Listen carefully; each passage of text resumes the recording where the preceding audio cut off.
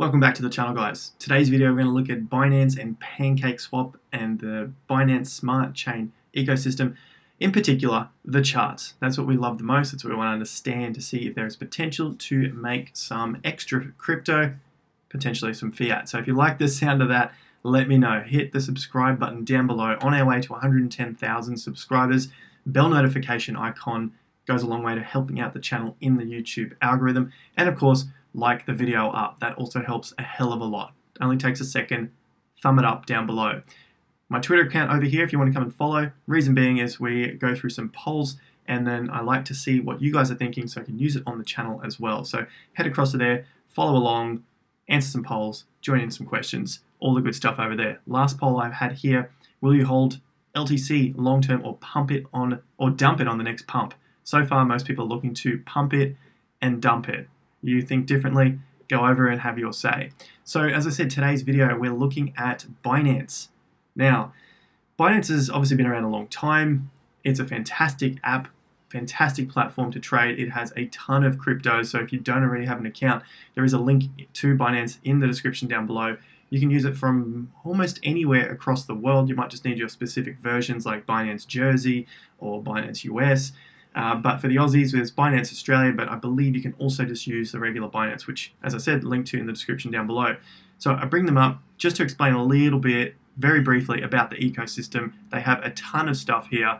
I like to use them for trading, of course, and they have staking. Staking's a really easy, cool feature, so I don't have to go and use any other wallets or decentralized things or anything like that. They're still great. Decentralization is the way of the future. At the moment, it is very costly and expensive. We've seen that with Uniswap. That's why now we have Pancakeswap on Binance's smart chain, which of course is on Ethereum. So on top of their low fees, really great interest rates that you can earn by staking your cryptocurrency on their platform, basically earning interest on it, they have Binance Academy. Now, this isn't something that's going to earn you a ton of money, but if you're looking for good sources to understand how to use certain things on Binance or in the cryptocurrency space, definitely check out Binance Academy.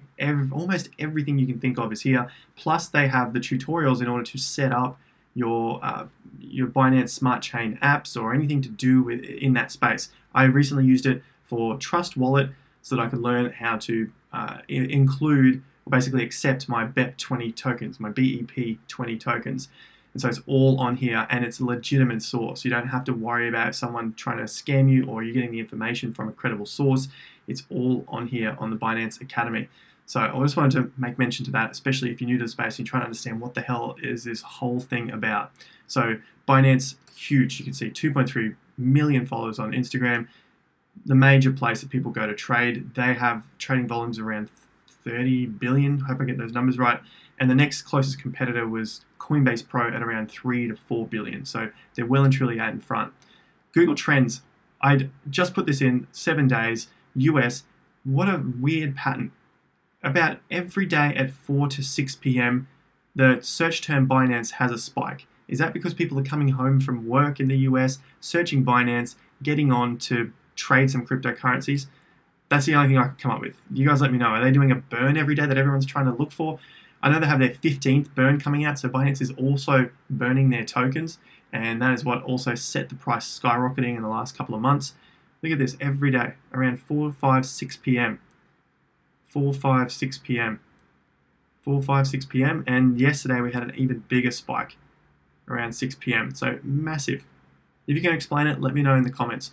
The other search engine I've got here is Pancakeswap, because Pancake is pretty hot at the moment. So I thought I'd just see what's going on there, and it has increased over the last 24 hours. Fear and greed, getting into that extreme greed territory. We just touched into that today. Yesterday, 72, 65, and last month, funny, it was extremely fearful. So I think people are starting to figure out this pattern that we swing back into fear and then it goes greedy again. This is the whole buy the dip situation.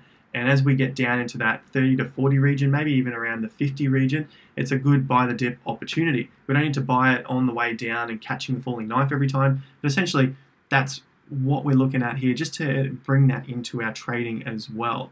So as I said, we're going to get across to the charts on Binance. Here we have $1.8 trillion market cap. Binance, $47 billion. It has seen a little spike today. We've just cooled off a touch over the last hour or two. up 20% on the week and 12% in the last 24 hours. Pancakeswap is a little further down the page, right here, number 44, 10% up in the last 24 hours, 61% up in the last week. Okay, so it's doing pretty well, and the market cap is at 2.7 billion. Nearly going to say trillion, but 2.7 billion. The Binance chart, where we want to start, we have a bit of a takeoff as the PayPal news came out yesterday. So it wasn't much movement on Bitcoin, Ethereum, or Litecoin, but the PayPal news got Binance. So go figure. Good volume breakout. This is on the 4-hour chart, so we are looking at a lower time frame. Got a nice clean break above all of these highs, plus these two highs here, but not this little peak just yet. I think we'll get there. We have had a touch very close to it, if not just above it. So Binance is looking quite strong, especially after big volume breaks through these highs. That's what we want to see. And these were the levels we were watching as a consolidation period. So we had these already displayed on the charts. That $270 level, very easy to see. It's just all of those tops coming through there. We've broken through it now. Higher lows. There's a low right here at $230. Another low, approximately $220. These lows were around $200, $190. So it has gone a lot further and has held up much stronger than I was even expecting. So Binance, very strong. It's something that I added to in my portfolio today, especially when I look at the top 10 projects. Binance is something that has a very big ecosystem. It has products, it has services, it has income. Ethereum, similar. It has products, services, income. It's doing everything in the space. It's connecting itself. There's a network effect going on. I think Binance is pretty safe in that regard. Not going to quote me on any of that, but that's why I like Binance as well. Compare that to Polkadot. Doesn't have anything yet. It's purely speculation. Compare it to Cardano. Doesn't have anything yet. Okay, it has a mainnet. You can stake on it and get some extra Cardano, but doesn't have the smart contracts. It doesn't have anything. Sure, partners are coming, but get the point here. Binance is making a profit, and it's only valued slightly more than Cardano. These guys are a big business, been around a long time, and they are looking to shift into the rest of the traditional market space as well, with their Binance debit cards and different payment systems. There's a lot going on for Binance. All I can say is these other cryptos have got to basically keep up in order to get their prices up there. Don't hate any of them, so chill out in the comments if that's you. Binance, I think it's undervalued when I compare it like that. And so it looks like we're going on another pretty big run at this point. So should we get Binance to, say, $1,000, it's 3 times from where we are now. Let's call it 50 billion. You could probably see it going to about 150 billion. Not bad, 150 billion. I think that's probably very within reason for Binance. So it's a small increase when you think of it in percentage terms compared to other cryptocurrencies, but compared to what they've produced in their pricing compared to the other cryptocurrencies, I think it's a much safer bet. So my thoughts have very much swung in the way of Binance. That's what happens when you're investing. This is what happens. You've got to be nimble on your feet, like we looked at in the previous videos of billionaires that hated Bitcoin have now said, screw it, I'm going to get into Bitcoin. It's just what happens. So stick with it. Don't get married to anything. Just see the opportunity for what it is.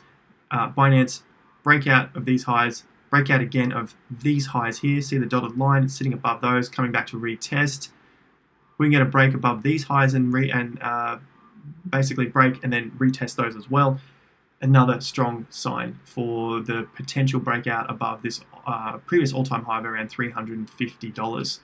So Binance, amazing. All right, I'll stop banging on about the Binance USD chart. Looks good. Binance BTC chart, reasonably strong as well. We're in a range-bound area here. So it's a rectangle, nice support and resistance happening at the moment for Binance BTC. We're at the top of that range, so just be careful with that. Should we come back? I don't think it's got too far to go. We break down from here, then of course it's much better to be holding Bitcoin instead of Binance. The whole idea with looking at a crypto versus a Bitcoin chart, an altcoin versus a Bitcoin chart, is to understand our risk. And at the moment, if this happens to head up, if Binance gets stronger on this chart, which is versus Bitcoin, then we're better off having Binance than Bitcoin, or at least to balance out the risk or get the better returns on a lower risk project. Now the last crypto I want to have a look at is Pancakeswap. So I've just got Pancakeswap up on KuCoin. This is the chart that comes up on TradingView if you want to use that. There's a link to TradingView in the description down below, so check that out. Here are the tops. We are starting to break out of the old tops. That's what we want to see. It's a breakout trade. It's a safer trade. Obviously, we need to get a break past it, a retest. If we don't get a retest, at least a higher close. That's what we want. We don't want to see it break above like we saw yesterday and then close back under it on high volume. So this is still in a precarious state. Definitely want to see it close above this old high here. So just to bring that in and make it a little bit more accurate. Sitting at around $19.05. So we're going to close around that $19.10, $19.20. There's a good start. So Pancakeswap looks like it is also on the brink of very cleanly breaking out. Now we have seen a very good pattern here. This is what we definitely want to see. So it's been trading since mid-February.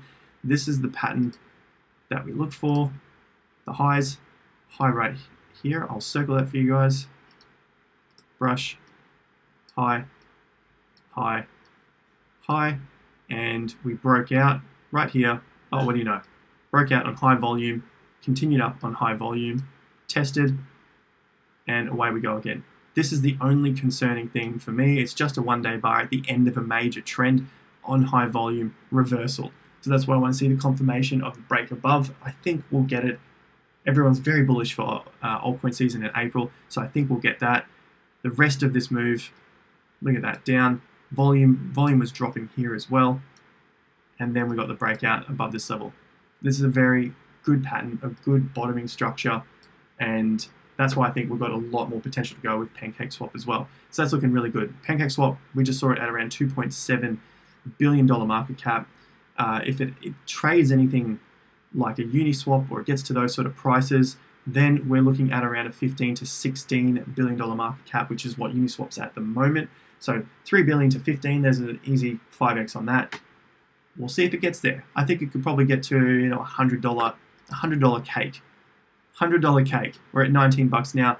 There's our 5 times, you know, 40, 60, 80, 100.